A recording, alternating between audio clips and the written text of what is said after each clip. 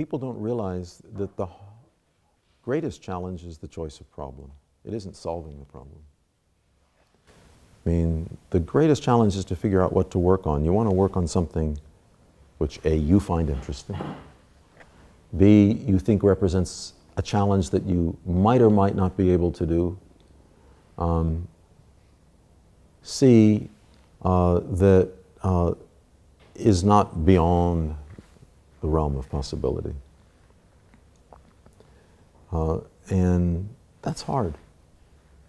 That's really hard. You know, in recent months, I got interested in something that I wasn't working on before, which I regard as a really grand challenge. And I told some of my students about it, sort of half hoping that they would be interested. But then when some of them wanted to work on it, I was really worried, because I'm terribly afraid I'm leading them down a garden path, and that they shouldn't be spending their time on this because the chances of success are small, but now they want to do it. So I'm not going to tell them no. I hope it was a suitable choice of problem at the right time, but I'm not sure.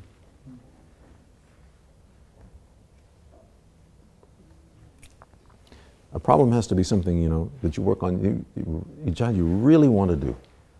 That's the most important thing. It has to be something that really you feel at the end is the most important thing you can work on.